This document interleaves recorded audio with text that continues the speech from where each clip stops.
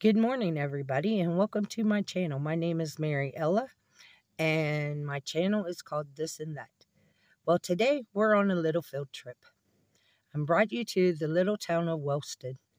The population here is a little over 5,000, and it has some interesting history.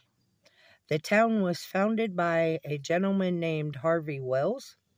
Mr. Wells conducted a blast furnace back in 1874, and the town was incorporated in 1876.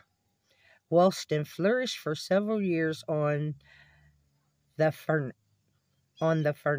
and local mining industries, but most of the resources have now been depleted. In April of 1884, an article was published in the Wellston Argus that stated, "No mineral region in Ohio or in the nation compared with Wellston's and its surrounding area with the quality of minerals of coal and iron." Right now, I'm going to take you and show you where Mr. Wells lived from the time he moved here and till he died. And then we'll go see some other sights in this town. I'll be right back. Here is a sign with information about Mr. Wells.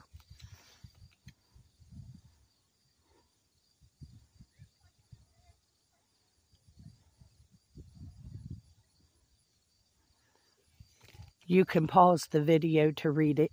And this is Mr. Wells's house. They are renovating it so they can start doing tours to the house. And I think that would be neat. Now we are at what used to be the main grocery store in Wellston, and it used to be a Kroger store. But since then, they have taken it out. Now the only store they have here is called Piggly Wiggly. I was sad. It was sad to hear that they took Kroger's away, because now you either shop at Piggly Wiggly or you have to go all the way to Jackson to shop at the Kroger in Jackson or Walmart. Now we're on Ohio Avenue in Wellston. I remember when this town used to have all these storefronts, and they were 5 and dime stores and everything, and now they're just empty buildings. And you know, they're trying to bring it back, but it's just modern society has ruined the small towns. Big cities have ruined the small towns, and it's sad. Over here is the movie theater. Now, I was researching this movie theater, and somebody just bought this movie theater, and they're trying to renovate it to open it back up. But I remember back in the 70s and 80s, I would come down here to see my grandmother, and my mom would give me $5, and for $5, I could go in, watch a movie, get a bucket of popcorn, one of the big buckets, and also a drink, and still have change left. To me, that's amazing compared to the prices of today. But this is what this little town has come to. Boarded up storefronts. But some of them are trying to come back. Now, right now, we are going by the Veterans Memorial Park. They call it a park. I call it a divider in the highway. This is just last week or the week before, they had a festival here honoring the 150 years of community, and they actually shot off this cannon. I thought that was really too bad I missed it. I didn't realize that it was going on, or I would have came over here and filmed, because I think that, and that's the police station.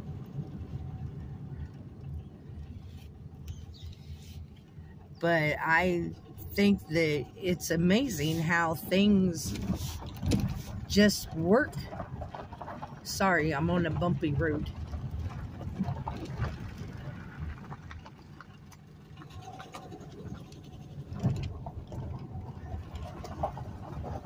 It's like a gravel driveway, like a gravel road in the middle of town.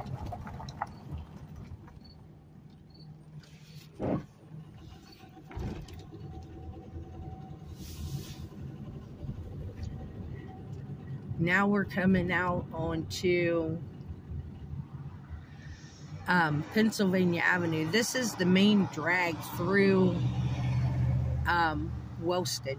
When I was a teenager and I would come down and visit my grandmother, we would, on Friday and Saturday nights, everybody would, all their friends and everything would get together, and they would do what they call cruising. They would just cruise up and down this main drag. It sounds funny now with the price of gas and everything, but back then it was something to do in a small town on a Friday and Saturday night.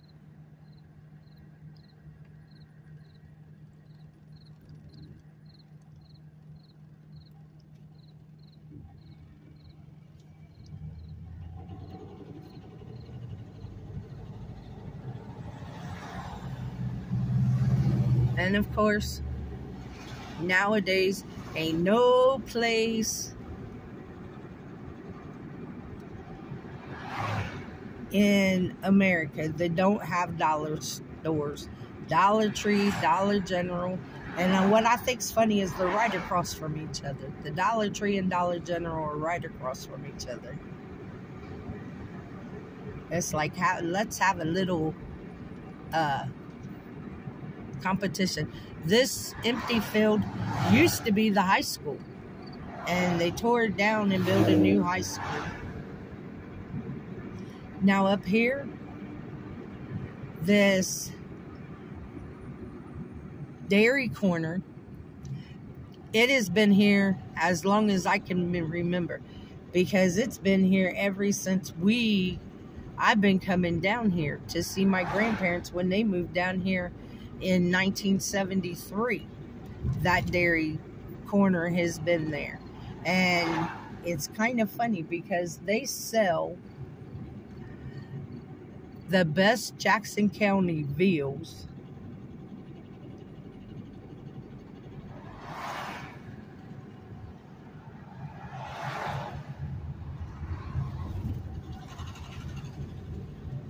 Now we are going to the Jim Beverage Company.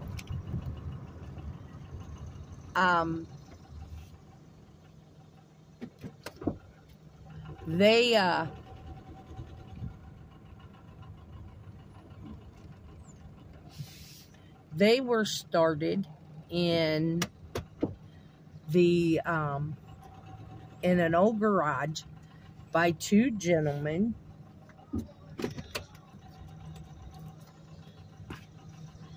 They bottle ski, diet ski, cherry ski, tropical ski, double cola, jumbo orange, and Jim cream soda. They employ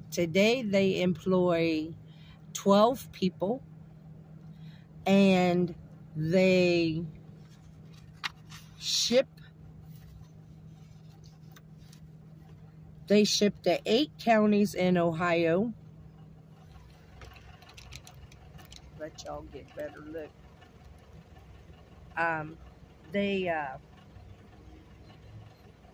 They send to 8 counties in Ohio, and the gem bottling company was started in 1923 when Will Korn and Harvey Mallory started in an old garage. And it's still going today. And the owners today are descendants of the original owners.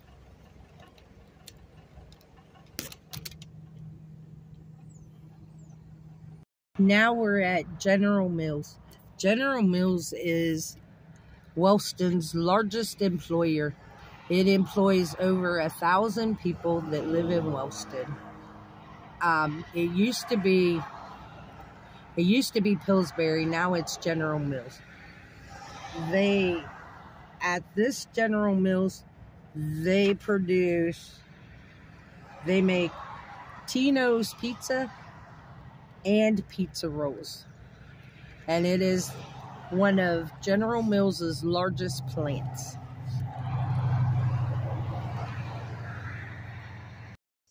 Hi guys, we are now at Buckeye Furnace and we're waiting on the museum to open so we can go in and check it out and learn all about the furnace. You see the smokestacks up there, and this is what the outside of the building looks like. I don't know too much about how this furnace works, but when we get in the museum, we'll figure it out. It's so quiet and so peaceful. Look, all this surrounds this furnace.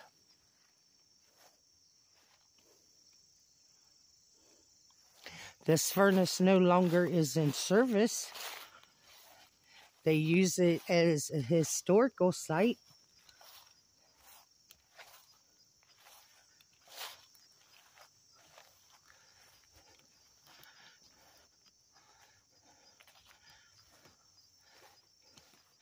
This must be where the ashes would come.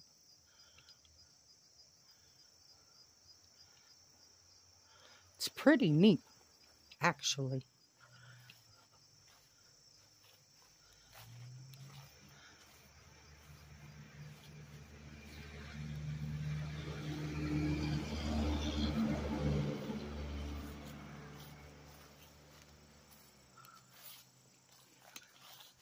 When I was younger, when I was a kid, and we come down here,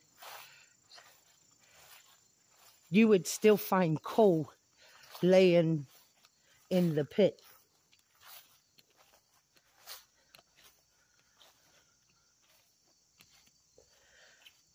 But that's been many, many years ago, so I don't think now there's any coal left.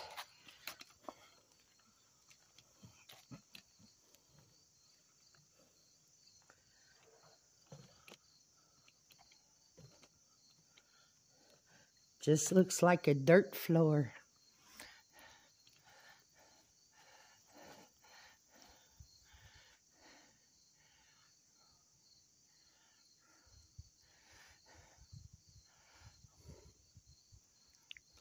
This is called labor at charcoal iron furnaces.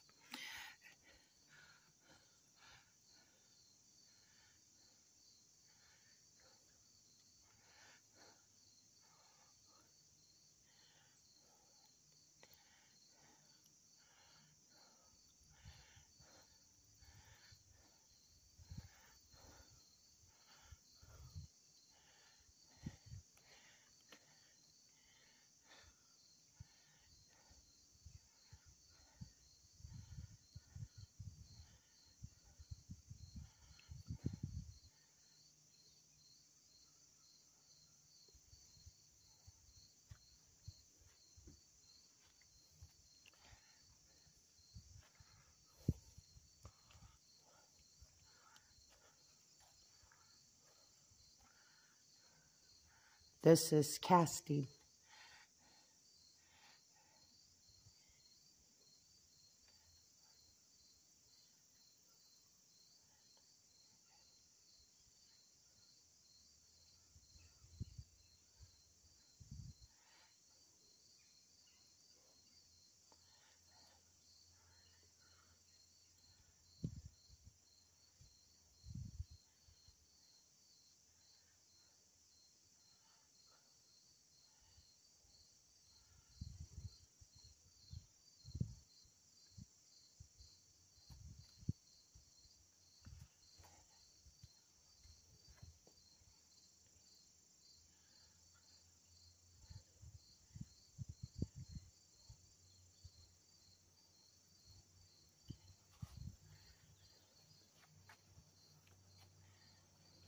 This is pretty neat, people.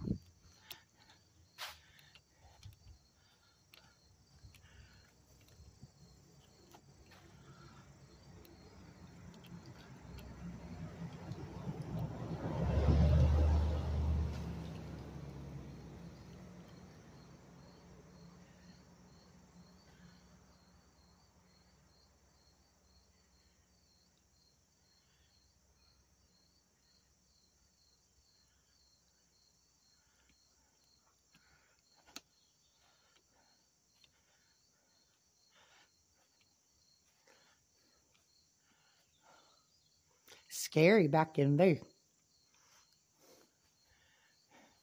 So yeah, we're just waiting on the museum to open. Oh, it might be open. Looks like the door is open.